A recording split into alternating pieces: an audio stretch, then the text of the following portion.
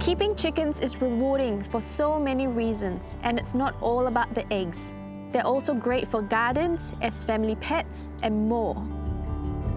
Chickens allowed to free range around the garden will control weeds and pest insects.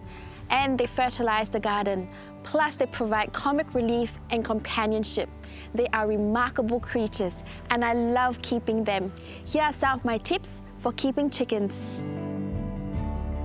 Your chickens will require at minimum twice a day attention. Each morning, you'll need to let your chickens out of their coop and into a larger pen. This is a good time to check that they are active and healthy and their food and water is refreshed and refilled. Then in the evening, lock them securely in their coop, do a head count, and check for eggs. A balanced diet is essential for the health of your chickens.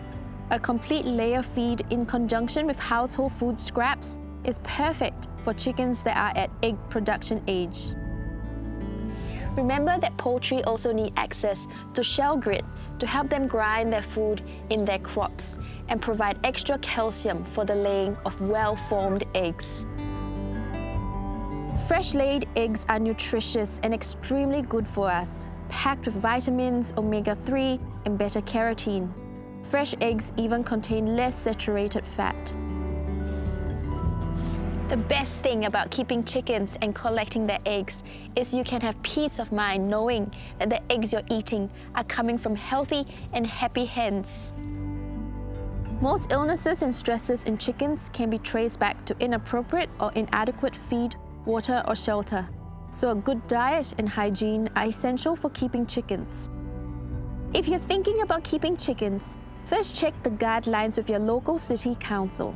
Most councils stipulate limits on poultry numbers and provide guidelines surrounding coop location, waste management, and whether roosters are allowed. The benefits to keeping chickens are endless, and they far outweigh just having fresh eggs for breakfast. They contribute to the health of the garden, the health of our soil, and even our own mental health. So why not consider some chickens for your own backyard? Off you go!